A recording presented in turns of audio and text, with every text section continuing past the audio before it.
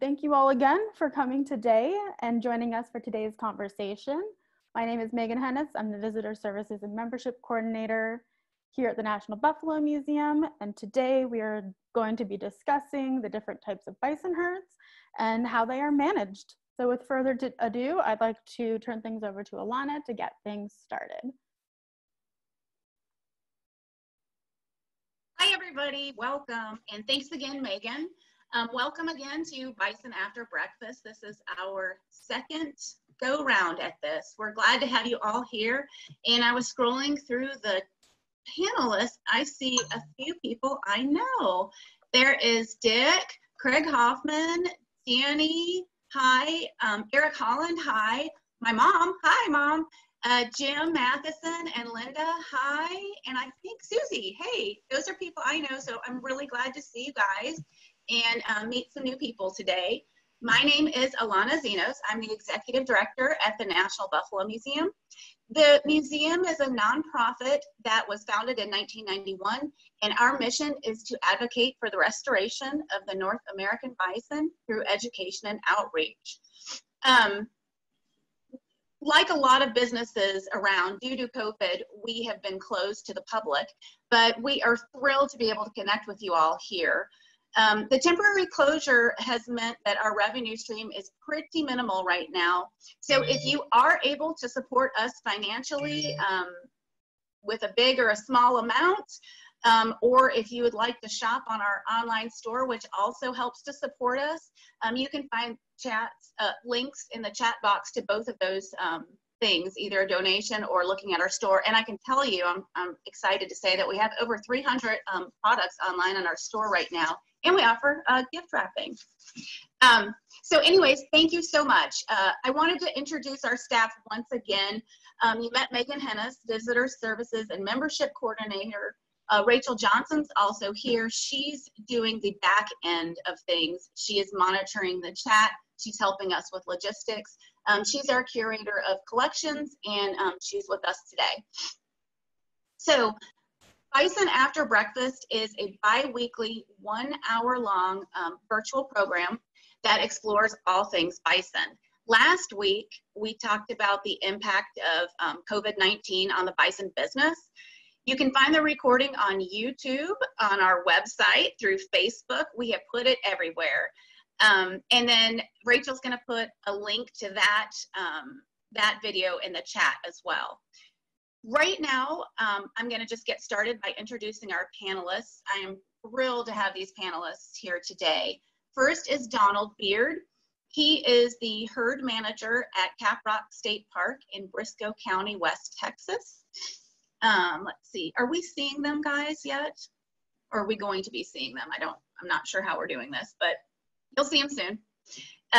Dr. Brendan Moynahan is a research coordinator and science advisor for the National Park Service, and he is also the chair of the Department of the Interior's Bison Working Group.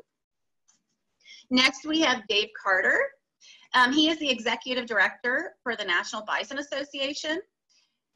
Corissa Busse is the Western South Dakota Conservation Manager for the Nature Conservancy. And then Megan Davenport, with her fancy virtual background or something, is the wildlife biologist at the Intertribal Buffalo Council. So, oh good, I see you all now. So before we get started on our topic today, it's possible, because this is, we're kind of new to public programming, so we thought it was possible that some of you guys out there aren't familiar with the organizations that our speakers work for and represent. I'm going to ask each of them to introduce their organizations just real quick so we can get an idea of why we've invited them to be here today. And I'm going to start with Donald. So thanks for having me today, Ilana. It's a pretty neat concept that you've got going here. I'm looking forward to participating. As you mentioned, I'm with Caprock Canyon State Park. I'm the park superintendent and state park police officer. We have about 12,000 acres and about 250 bison that range here at the park. They're the last known example of the Southern Plains herd of bison. They're pretty special animals, and we're pretty excited to be able to take care of them for the great state of Texas. Great, thank you. So let's go to Dave Carter. I know you've always got good stuff to say, Dave. Well, Dave Carter, I'm the Executive Director of the National Bison Association.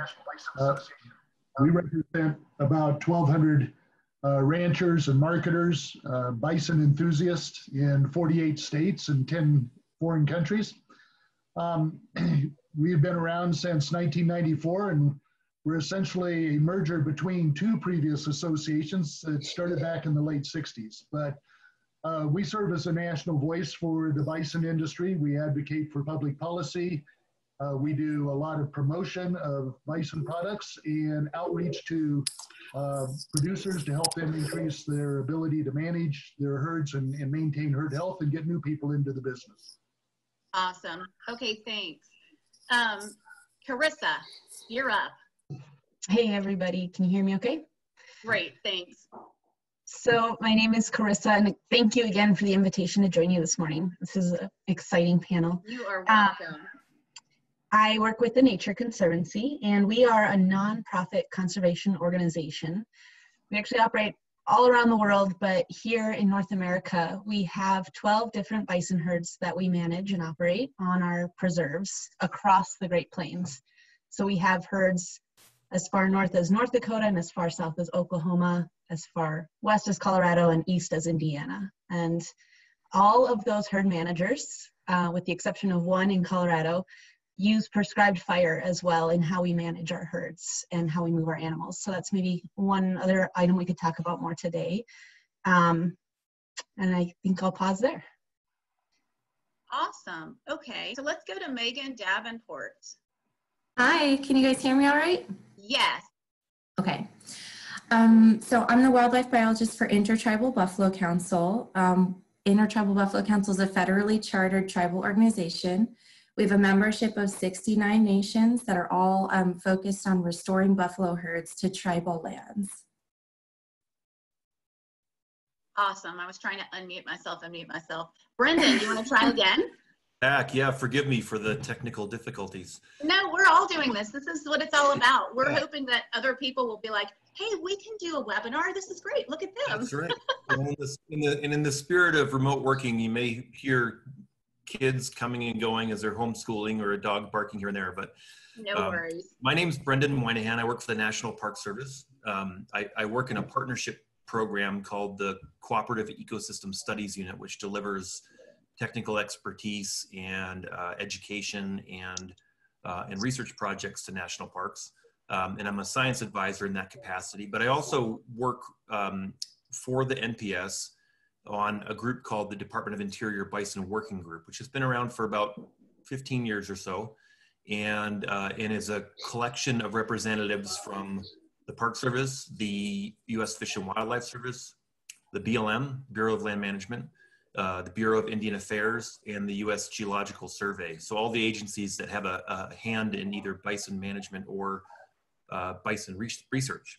And so I'm the chair of that group, and I'll talk a little bit about both bison management from the perspective of the National Park Service, but also some of the things that we're working on in a coordinated fashion from the Department of Interior level.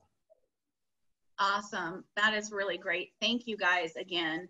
We are really glad to have you all here with us today. I mean, we've got like a stellar group of panelists. We've called today's presentation Bison Beyond Yellowstone because I found actually in just the work I do that when you talk to just the general public and you talk about bison, they come up with this idea that, right, bison are at Yellowstone, right? But really, only a fraction of the bison in North America live or are a part of the Yellowstone herd. We invited each of you here today to talk about the different types of bison herds and the differences and similarities in how those herds are managed, because also I don't think the general public has an idea that bison herds can be and are managed, because if you think about it, you know, they're still thinking about, a lot of people still think about bison, Yellowstone, sort of this open-ended, free roaming species. So I guess we'll go to Brendan first, since he was last time. And as we compare bison herds and management at Yellowstone with management at other locations, I wonder if, since you work for the National Park Service, you could talk about how the Yellowstone herd is managed and just sort of touch on what their carrying capacity is, how you guys decide how big that herd actually can be, and things like that. Yeah, you bet. So Yellowstone is, as you say, Ilana, is what comes to mind for a lot of the American public when we think of wild bison in North America. Yellowstone bison are managed under a very complex, thoroughly negotiated multi-partner plan called the Interagency Bison Management Plan. And that plan was 10 years in the making and then finally signed in the year 2000. So it's been in place for about 20 years now. And the principal partners to that plan are the National Park Service, of course, also the U.S. Department of Agriculture, a group called APHIS, which is the Animal Plant and Health Inspection Service. And that's a group that's really focused on wildlife health and the linkage of wildlife and wild plants to economic interests largely and private concerns. Also the state of Montana, both the Department of Fish, Wildlife and Parks, but also the Department of Livestock. And then there are several tribal partners to that group as well. So the Confederated Salish and Kootenai tribes, which are based in the Flathead Reservation north of Missoula here in Montana. Also the Nez Perce tribe, and also the Intertribal Buffalo Council, which Megan is a representative for. So the plan's very complex. It's been in place for about 20 years. And essentially it's a process for managing the fact that bison in Yellowstone reside in Yellowstone most of the year.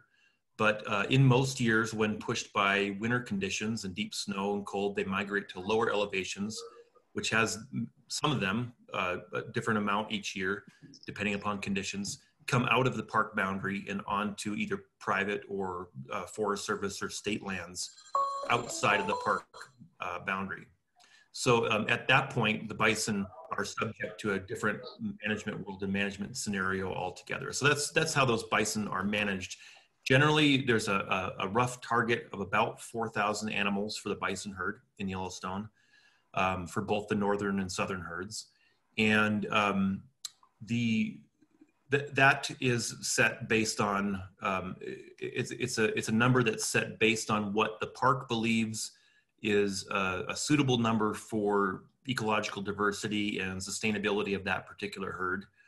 But it's also balanced with the fact that there's got to be consideration for tolerance of bison moving outside of the park, and that's where the plan comes in. So it's a really complicated world, and even though I would say Yellowstone has a unique management situation in that regard, the Department of Interior agencies manage 18 other bison herds across 12 states in the United States. And each of those has its own set of unique considerations and constraints. So that's the general backdrop of Yellowstone. There's a related quarantine program that I'll mention. One of the concerns about Yellowstone bison for quite a few people is the fact that Yellowstone carry a bacteria that can cause a disease. It's called brucella. The disease is brucellosis. And this is it's a bacteria that originally, many, many decades ago, was transmitted from livestock, from cattle to bison. And then producers in Montana were really successful with eradicating brucellosis in commercial cattle herds in Montana.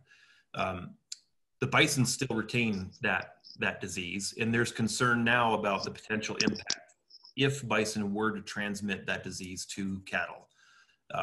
It could have a big impact on a huge part of the Montana economy being livestock operations.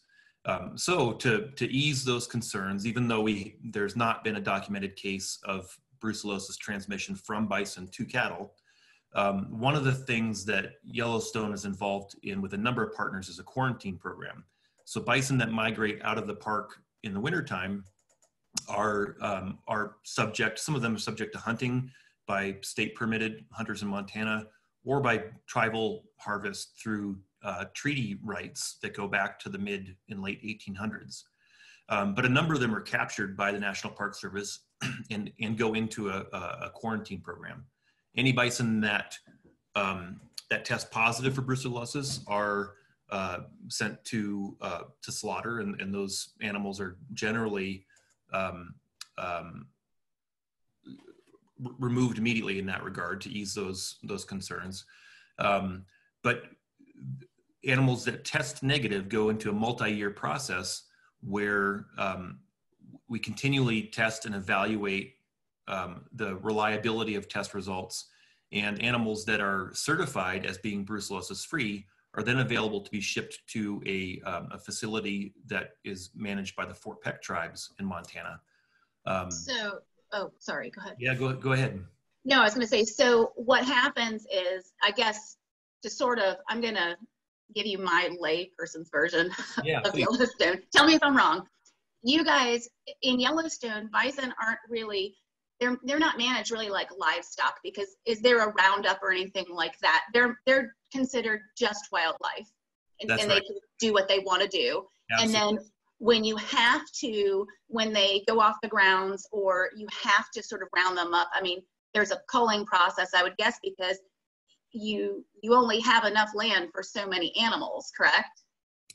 Yeah, so there is a target for removal, and we, you know, the goal is to keep it right about 4,000 animals, and so so yeah, even though when we talk about carrying capacity, we often think of what an ecological carrying capacity is. How many animals can of a specific species can a landscape or a certain area support? That's a really good definition, because I mean, we're talking to people here who may not even understand what carrying capacity is. Yeah. So I mean, just to say again, like, I mean, this means like how much land can be sustained by the animal, and since they just eat what's off the land, right? Is there enough forage for them? So that's how you guys determine that, correct? Yeah, exactly. So when we are trained in wildlife biology or livestock operations and management, we think often about ecological carrying capacity, which really is kind of in the real world, it kind of approaches kind of a theoretical type of concept, meaning that ecological carrying capacity refers to the number, in the case of bison, the number of animals a particular land area can support, given range condition, productivity, water, predators, hunting, all that sort of thing. But in reality, we typically impose a management target or carrying capacity that's well below that. Right. Okay, awesome. Thank you. I mean, that was really, like, I learned stuff.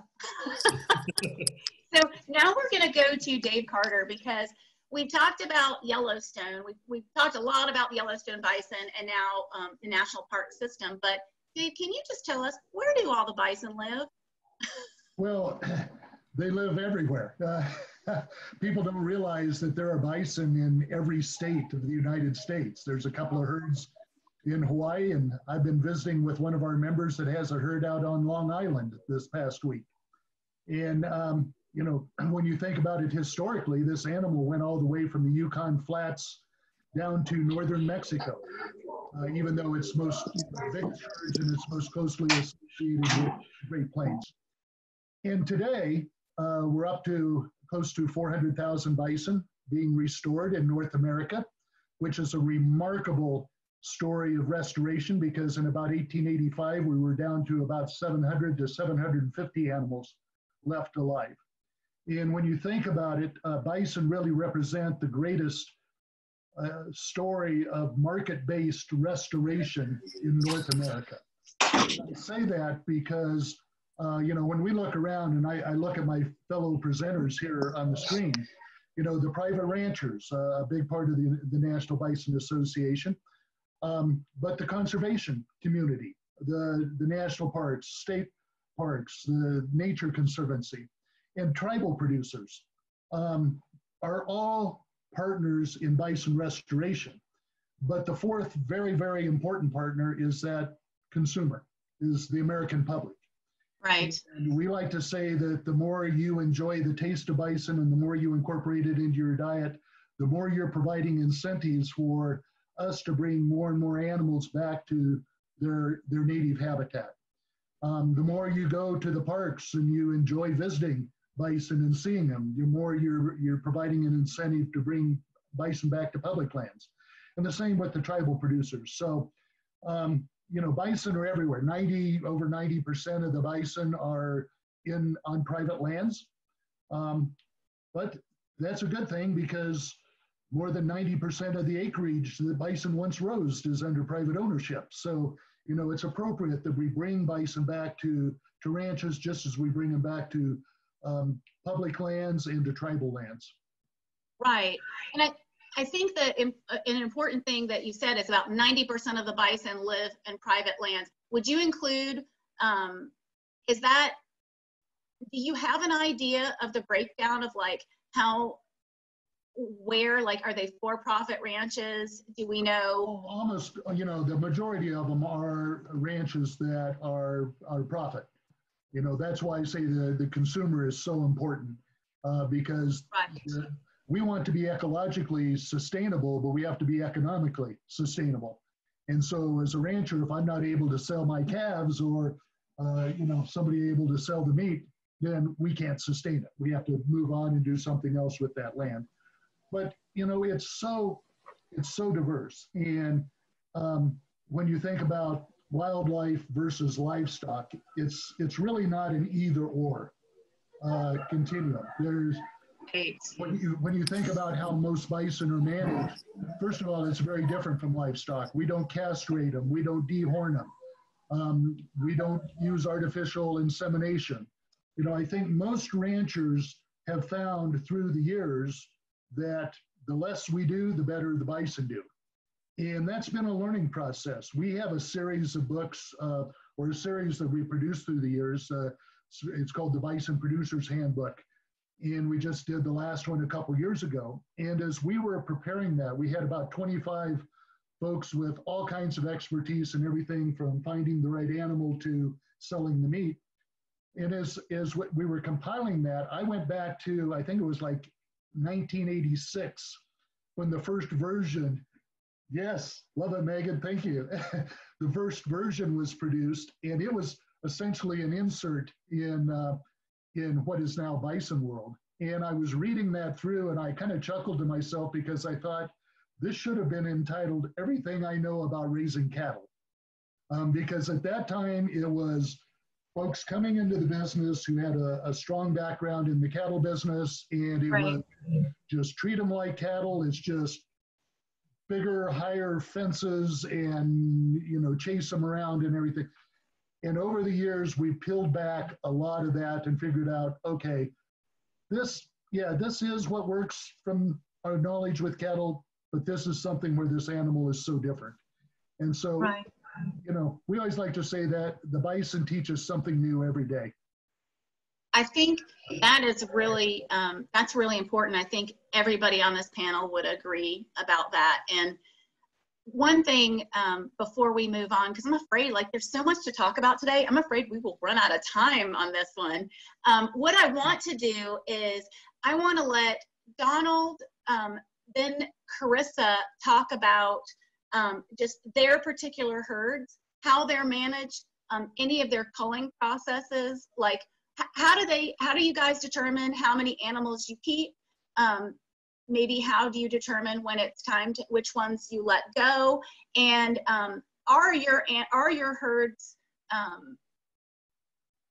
do you treat them, I would guess you're gonna treat them more like wildlife than livestock, but you tell me a little bit about that. I'm gonna let Donald go and then Corissa, because then I wanna talk to Megan a bit and then swing back to Dave again if we have time about the different ways that different herds can be managed within the same sort of sector. So perfect, Donald, would you, absolutely, I'd like to talk about it. I'd like to back up a little bit and talk a little bit what Dave was saying, expand on that. So okay. I've got a unique perspective here because I do I am the superintendent here, and I run the bison herd for the state of Texas. But I'm also a private producer. I have a herd of my own. Awesome. So I sit on. It's not a different side of the fence because we're all in this together. But I see it from different angles. And you have it's two pretty perspectives. interesting. Yes, absolutely.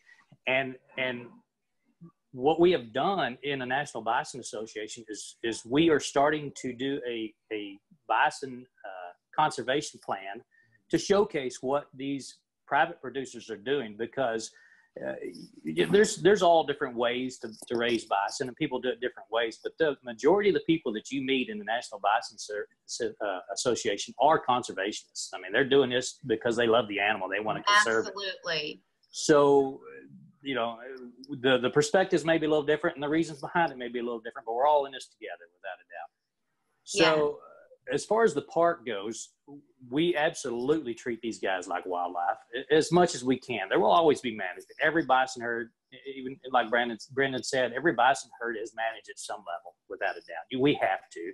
I mean, and we probably always will, just because of the situation we're in our country. But we let them free range the majority of the park. We don't do any supplemental feeding. We don't treat them like cattle. We do have a carrying capacity. There's a couple of different carrying capacities. There's the ecological carrying capacity where you talk about how much the land will sustain. But you also have to look at how much can society sustain as well. There's a social carrying capacity. You know, you get to a point where you have too many animals in this park and you mix them with 100,000 visitors a year, and bad things start to happen. So that is super interesting. Yeah, yes.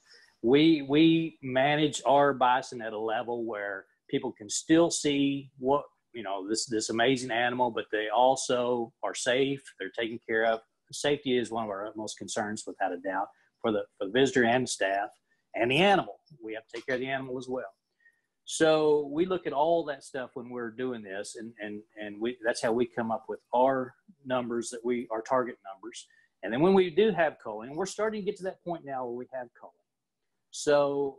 And can you tell my mom, I'm sorry, can you tell, I'm teasing Mom, can you tell some of the audience who may not know, like, what is culling? I mean, we talk about these things like management, livestock, and I don't know that everybody knows these things. I'm hoping that you'll learn or ask questions, but yeah, tell us. Okay, so culling is when you take the animals and you keep them at a level that is sustainable for whatever that purpose is. Now, our purpose is obviously to conserve these animals and also to take care of the entire park. This park is not just for the bison. It's the whole park. It's a holistic management without a doubt. And man has been culling bison for thousands of years. Man has been managing bison for thousands of years. Matter of fact, inside this park, we have archaeological evidence of man hunting bison for over 10,000 years. So it does, you know, we've always managed bison as long as bison and man have been together, without a doubt. Absolutely. So we continue on that process. And when we do the culling, we look at the reproductive system as their indicator. Okay. If a bison is healthy, if a bison's got all it needs to eat, everything's good, it's going to be reproductive. And if it's not, there's something wrong. You have to look at the environment. Is it missing something dietary? Is something missing that's causing it not to be reproductive? But if all things are good, all things are equal, then those are the animals. If they're not reproducing, their lineage won't be passed down anyway. So those are the ones we start to look at for culling. We start to look at also our male to female ratio. You know, again, I mentioned the social carrying capacity, and bad things can happen. You get too many bulls in here and bad things will happen as well, because can you talk about that? I mean, talk about that, because I don't think people understand that one bull is going to father many different babies in a season. They're very similar to deer in that respect. They have a rut season and they have a breeding season, and they actually will fight with each other and to figure out who is the dominant bulls. Those bulls will be the breeding bulls for that year. So when you get a whole bunch of bulls and they're all equal, you know, they can fight. We have had bulls that kill each other, you know, so, but when they're doing that, they also not paying attention which camper is next to them or which car is next to them or which fence is next to them. So You know, Right. things can happen if we're not careful. So we try and keep that capacity where as close to nature as possible, but still keep the safety part of it in check. So that's our culling regime there. It's based on reproductive abilities, and it's also based upon the male to female relationship. We do no culling based upon any looks, anything as far as conformation or anything that has to do with how the bison looks, big horns, little horns, you know, fuzzy, not fuzzy. We stay away from that because that's not the business we're in. That's You a don't body livestock shame business. those bison. Exactly. Right. Yeah. Yeah. So conformation is the physical, how the body looks, right? The Yes, physical right. health. Right. Okay. All right. Yeah. We Thank try you. and keep it as natural as we possibly can. Yeah, we welcome all shapes and sizes. Just produce, please. Right. All right. Well, thanks. I'm going to give Corissa a go at this because, gosh, there was so much I want to get through today. You're all coming back. Okay, Corissa. I guess I want to talk a little bit about, for the management, how do we determine how many animals and how do we cull? One of the reasons that the Nature Conservancy first started bringing bison onto our preserves was because we wanted to use the bison to help us restore the prairie. So we're actually restoring bison to the landscape, and in doing so, we're also helping restore the lands that those bison used to graze on 100 years ago or more. Corissa, And can you quickly say, because I know that the bison is a keystone species to the prairie ecology. That's like one of my big things. But for those people who don't know, can you kind of just really quick tell them how bison are so important to the landscape? Yeah, I'll try to do my best. So basically, our prairies evolved with grazing. They evolved with bison and elk and deer and many other species out there grazing on the grass. And the grasses need that grazing in order to help them develop and not become too decadent, not have too much grass that just withers and leaves too much what we call thatch on the ground. So you don't have enough openings, so to say, in the canopy of the grass. Also, the hoof action of the bison can help disturb the soil so that new seeds can come in and sprout. Bison are also really unique as keystone species in that they would wallow, and so they would roll over and rub their backs onto the ground, and that would create these divots in the prairie that would fill in with water when we had rain, and those would become little refugia or like hotspots, so to say, for frogs and tadpoles and birds that needed that water to come to. They would, buffalo also would carry seeds when they would do that in their fur, and they would pass that along their hair. And Ours so do that quite often with like but sometimes they have furs. I know they're not good. Yeah, but we still pick up all kinds of things. I know. I could ask you this forever, but now I'm like, okay, now I got to get her back. So now tell us about how Nature Conservancy manages the herd. Like, what do you guys do? What is your mission for that and stuff? So again, we wanted to restore our prairies, and in many ways, cattle and other livestock continue to play some of those roles, but we also wanted to see the native grazer return to those native prairies that we were managing. And so we, on those 12 preserves that I mentioned, have brought bison back onto the landscape and are managing them to help that restoration process. I mentioned earlier that we also manage with fire. So what we were able to learn through our management is how important also fire is to the landscape in that same way. There's actually, just like Donna was talking about, that people have been managing bison for thousands and thousands of years. A lot of that historic management was done by indigenous communities using fire. And so fire was lit to the prairie, it would burn off some of that old material, and then new green growth would come in, and it would just be a magnet to all of these prairie species to come and chew on that fresh green grass. And you can still see that today, especially on National Park Service lands and Nature Conservancy preserves. If you follow in the spring when we're doing some of our burns, you can see them coming in and glomming onto that green grass. It's really beautiful. You are a mind reader. We had one of our question was to talk about prescribed ferns and how prescribed ferns and maybe who uses them. So if you guys out there know of anyone who uses them, if you want to like raise your hand, but now we know that Nature Conservancy does, state parks, they all use prescribed ferns at some point or another when it's, okay, awesome. Sorry, I just wanted to interject that. So the questioner didn't think they were ignored. Yeah. And so that's one of the ways that we also help to move bison across and around on our preserves. We do, with the Nature Conservancy, we tend to move our animals more with fire than with fences. That said, all of our preserves are fenced because we want to keep them on our properties rather than roaming at large within the neighborhood. And so we do have to, in today's world, right? We have property laws. We have the reality that these lands that the Nature Conservancy manages, they are private lands, and we do manage them as private landowners. And so we fence our lands. We manage our bison to make sure that once you fence them in, there is only so much grass inside of those fences, as we were talking about before. And so we need to be respectful managers and make sure that we're taking good care of the animals and that those animals have enough grass to eat.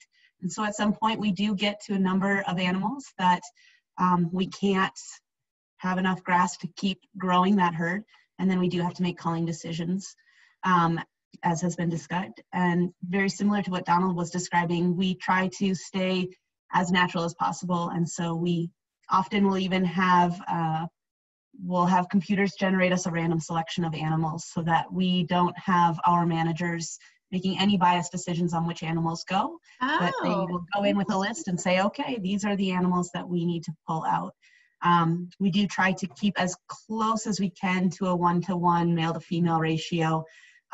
That's very challenging, as Donald was describing, because of the amount of space that those bulls will need and other safety and challenges that go along with that. And so we do end up typically on many of our herds around a 3-to-1 ratio. So 3 females to 1 male is fairly common. Some are at a 2-to-1 ratio.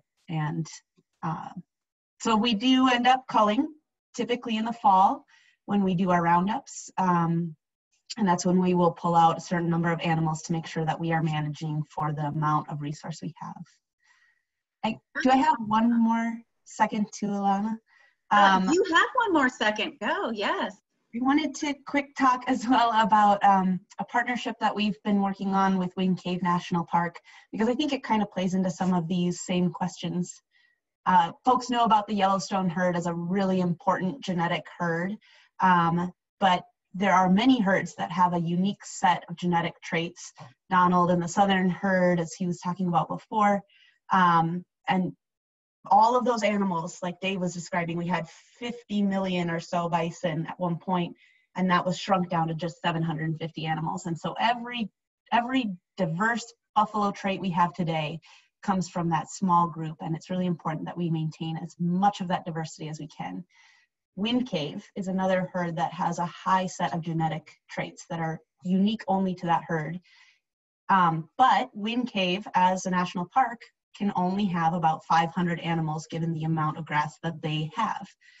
Geneticists recommend having at least 1,000 breeding animals to make sure you don't have loss of genetic traits over time with inbreeding or just general fallout. And so we, the Nature Conservancy, began a partnership with Wind Cave about 2005, where we now have 5 of our herds at the Nature Conservancy are exclusively Wind Cave animals.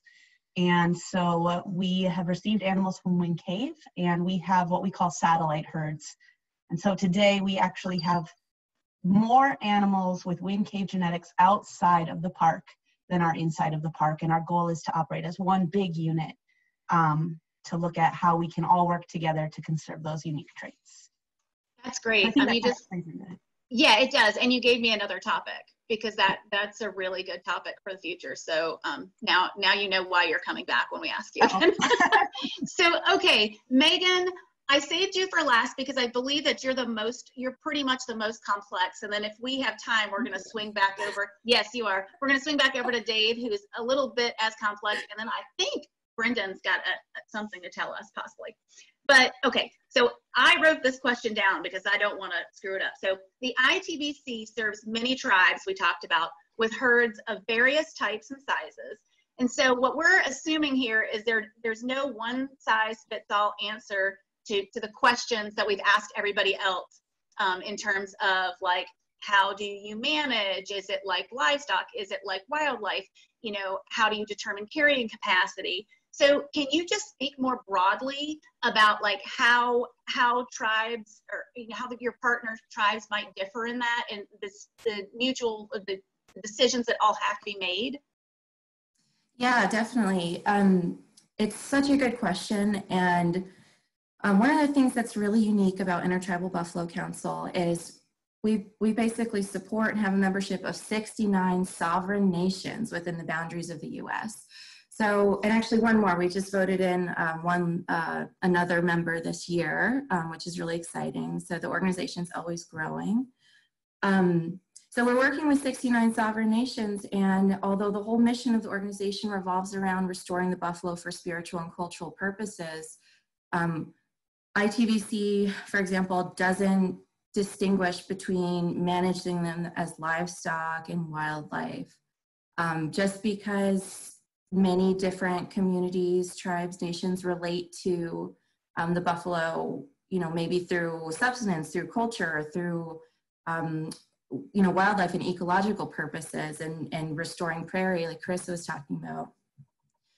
It doesn't mean that they have to be in one, you know, one sort of box, like these are livestock, these are wildlife, these are a cultural resource or a subsistence resource. So same way that like deer can be hunted and managed as wildlife and still eaten and used as a food source for people, that's very similar, of course, with buffalo. So we work to support, the organization supports these 69 or 70 sovereign nations and really respect and support their sovereignty in the different management strategies that they want to use to restore buffalo to their lands, which can vary so widely. You know, there's also varying resources on tribal lands as well. So a lot of those management decisions actually relate to, you know, what kind of grass do they have all year long? What's the land base? Is there, you know, wide open prairie like you see here with the Blackfeet Nation in Montana in the picture? Or is it, you know, one of the pueblos down in New Mexico that has a totally different landscape that they're working with? So actually we even have a buffalo herd managed by one of our member tribes up in Alaska, and that's on one of the islands in the Kodiak Island chain. So that's the Alutiiq tribe of Old Harbor, and they have an page. If you want to see buffalo being like monitored by helicopter and transported on barges, it's really cool. That is. Yeah. So varying resources has a lot to play in how management strategies differ as well, and we do our best to support them in all of those different ways. So one of the ways that ITBC supports our nations is by securing funding. So we basically administer a grant through the federal government, federal funds that are directed directly towards our member tribes to support herd development. So that could go to like fencing or corrals or veterinary care, supplemental feed. And we're actually working on a bill right now. I have to put a little plug for the Indian Buffalo Management Act that would make a permanent kind of obligation for the federal government to support buffalo restoration on tribal lands for all of those purposes, not just you know, commercial or wildlife or ecological restoration. And it's all of those things managed by the sovereign nations that we work with. So, you know, Don, you mentioned those two perspectives before about ranching and also managing as a park manager. ITBC and its member tribes and all the herd managers that we work with are really experts in managing under a multitude of different perspectives. So that's something that's really exciting. You know, I'm always learning about it. And I encourage you to check out ITBC's website and read about some of our member tribes and some of their perspectives on how they manage their herds as well. So the other thing we talked about earlier is carrying capacity. ITBC member tribes have managed about 32 million acres of lands across the US. So that's about half of all the tribal lands designated within the boundaries of the United States. And it's enormous potential really for developing habitat for buffalo herds. They're absolutely keystone species, and I think it was actually Wes Olson gave a great presentation at the American Bison Society meeting later last year. And he, just talked about the point that every single buffalo on the landscape is really important. So ITBC and its membership have a huge opportunity to keep developing and supporting habitat for buffalo. And one of the most exciting things going on with that right now relates to the Yellowstone buffalo herd that we started talking about. ITBC runs a surplus buffalo program that we basically work with the parks, wildlife refuges, private donors, other nonprofit agencies. And if they kind of reach their carrying capacities of animals, they can turn to ITBC as a resource for helping to place buffalo that are surplus to whatever those lands can support, and move them to tribal lands, to tribes that want to support, develop new herds or supplement their current herds. So through that buffalo surplus program, we are working directly with the Fort Peck tribe, and we will be placing about 40 buffalo from Yellowstone onto tribal lands in July or August this year. And it's really, really exciting because ITBC has been involved with this process, as Brendan mentioned, for about 30 years now, since ITBC really was in existence. They put forward the first proposal to quarantine healthy Yellowstone buffalo in 1994 with the Choctaw Nation and Fort Belknap. So it's been a really long process in the making, about 30 years in the making, and we're gonna see the first transfer of Yellowstone buffalo to tribal lands through ITBC's surplus program this year. So all these partnerships and, really long, hard work that Native organizations and Native people have been doing to preserve and restore buffalo out there are just sometimes something that, you don't hear a ton about in the news or anything, but it's just so massive, and you can kind of look for the news reports this year that a bunch of buffalo will be transferred from Yellowstone, Fort Peck, and then to tribal lands. And hopefully it's the beginning of a really successful program there that helps relieve some of that pressure. So we're really partnerships with all these agencies and commercial producers and nonprofits that support all that, and it's really, really exciting things going on. Yeah, that is great. Thank you so much. We are super running out of time. I probably didn't do a great job at monitoring things here, but I was so interested in what everyone had to say. I wanted to roll around to Dave, but I'm not sure if we're going to have time. But what I wanted to wrap up with is just this idea that each of you seems to have to, each of the herds that you represent, or the, with Dave and Megan, they represent different producers or different herds. You all have to address the same questions when thinking about the animal. And I think two ideas are paramount to me, is that most of the questions you have to address seem to do with the environment. So bison are healthy for the environment is healthy for bison, and we humans are part of that environment. And then the other thing is restoration. We all want there to be more bison, and in order to do that, they're good for the land, they're good for us, they're good. And I see this sort of circle back to when we were talking about prescribed burning. As long as humans have been around and bison have been around, they've been managing them. And there seems to be now this whole idea, I tell kids that come to the museum that bison used to be the Walmart, and I think there's this movement toward trying to use every part of the bison again. Dave, just real quick, like 30 seconds, do you have anything to add to that in terms of how you see producers addressing the same questions, or is there anything we missed? Well, no, but I just want to kind of tag on to what Donald and Corissa were saying, and Megan and Brendan as well. But you know, when you think about bison and the environment, and Corissa did a great job of talking about that relationship between the animal and the land. But the thing that, you know, we also need to add in there is that the grasslands in North America are our version of the rainforest. Those grasses are incredibly important at capturing carbon and putting it back into the soil. University of California, Davis actually says that the grasslands are a more resilient carbon trap than forests. And those grasslands have to have a gardener. And the bison are the gardeners out there that take care of the grasslands. Donald mentioned the conservation management plan. I think that's really a demonstration of the commitment that private producers are making to make, you know, monitoring and improving that. And we actually have that on a mobile app now that was developed with the assistance of Risk Management Agency, that our conservation management plan, people can go out in the field and use it. You know, the memorandum of understanding with the Intertribal Buffalo Council and the NBA is, you know, a demonstration of our common commitment to restore bison in the proper way, whether it's on private or tribal lands. And again, working with the you know, Fish and Wildlife and National Park Service is, yes, we all come at it from a different perspective, but at the heart of it is this incredible, magnificent animal that we all love.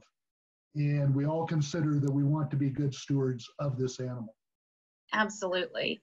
I can't imagine ending any better way, except for Brendan said he had some news that he might want to share. Maybe you still want to do that, Brendan? Sure. I'll just mention that kind of in the spirit of this whole conversation, and Dave just did an exceptional job of really wrapping up and commenting on the importance of partnership. And this panel's been excellent because we've touched on everything from the importance of conserving this animal as a species from a genetic perspective, all the way to the ecological function that this species has in its native habitats. Great discussion on this really truly unique and incomparable connection between bison and cultural identity, history, all that sort of thing. And so what I would encourage is folks to keep an eye out in the news over the next couple of days. In a couple hours here, the Secretary of the Interior is going to be announcing a new Department of Interior Bison Conservation Initiative. Mm-hmm. And I've been chairing the working group that developed this over the last, say, 6 months or so. And you'll see when that's unveiled today that there are a number of actions and goals that are going to direct Department of Interior over the next 10 years. I will say that two things I'll mention. One is that the difference, the not so much a shift, but the development in this new initiative is that we're taking an approach that goes far beyond what we have been doing the last 10 or 12 years, which has been largely a focus on the genetic conservation end of things. And that will remain a priority for us. But we're also moving forward to very explicitly recognize and engage in bison conservation for ecological and cultural restoration. And it touches on all these partners that you've had involved in this panel today. And in particular, there are two actions that are going to occur in 2020 that are emblematic or demonstrative of the commitment that Department of Interior is making.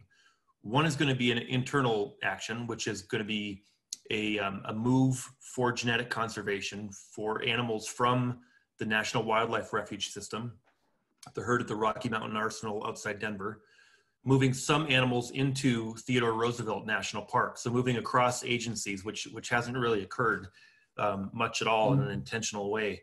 And those animals that move are going to be folded into a research project at Theodore Roosevelt to evaluate how effectively bison that are moved into herds for genetic augmentation, how well do they actually integrate into an existing herd? Because they have really complex social systems that we're just starting to understand and learn about. So that's one action. The second action that is going to be a really, I think, incredibly meaningful one is that the Department of Interior is committing to send, over the next 5 years, hundreds of bison from national parks and the National Wildlife Refuge herds to establish a new tribal herd in South Dakota at the Rosebud Sioux Reservation. And this is going to be called the Wolakota Buffalo Range. It's a herd that's being established to accomplish a number of objectives ranging from economic development and food security all the way to education and ecological restoration. So again, that'll all be announced shortly here officially. And just to echo Dave's points and those of all the other panelists, given the complexity and the really unique, iconic status of this incredible animal, partnerships are so key to accomplishing all of our objectives. There's nothing exclusive about the different conservation or private production interests that we've talked about today. We can all have a piece in that, and we all, frankly, need each other in order to really do right by conservation and restoration goal. Thank you so much. I'm going to steal a line from Dave Carter at every conference I attend. He always talks about partnerships. I think usually with the ITBC, he says something like there's 80% we agree upon, or maybe Mike Faith had said this, there's 80% we agree upon about this animal and 20% we don't. Let's focus on the 80% and keep building those partnerships. I think that's awesome. I have to end because people will probably start leaving because I promised an hour. So thank you so much to all of you. This has been more than a great conversation. I'm so glad you're able to share your knowledge with our viewers today and me. And to the viewers, thank you so much for joining us.